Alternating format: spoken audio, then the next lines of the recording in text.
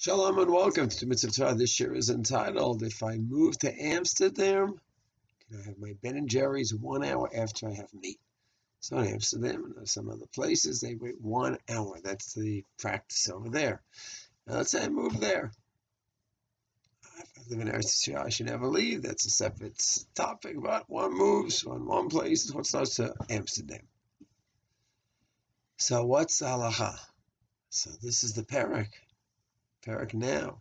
In Pesachim, Makom Shenago, it's about minhagim and practice going from one place to another.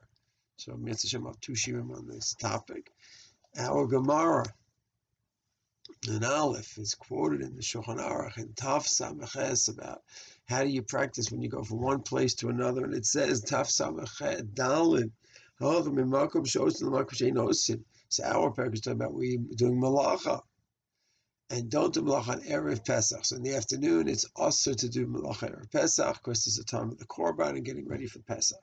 And in the morning, some places have the practice to be extra stringent, not do any malacha even in the morning. And you're going from one place to another. You go from a place where you do malacha in the morning, and you're going to visit a place where they don't do malacha.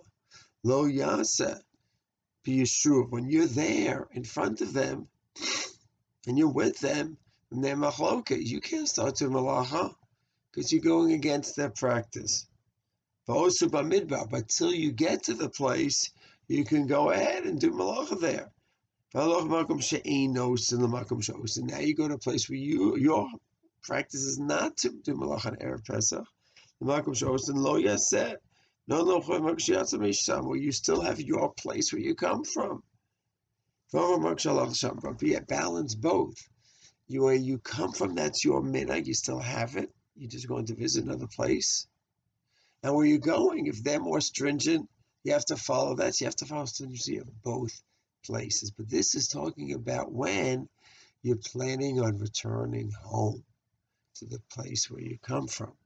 So then you still have the practices from where you come from, and you're going to have the practice where you're visiting not to be different than them.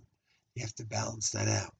Yes, Hashem, next year we'll talk about our case where you're moving to a new place. And do I shed my previous practices and become like a full member of the new community? Yes, Hashem will discuss it in part 2. Shalom.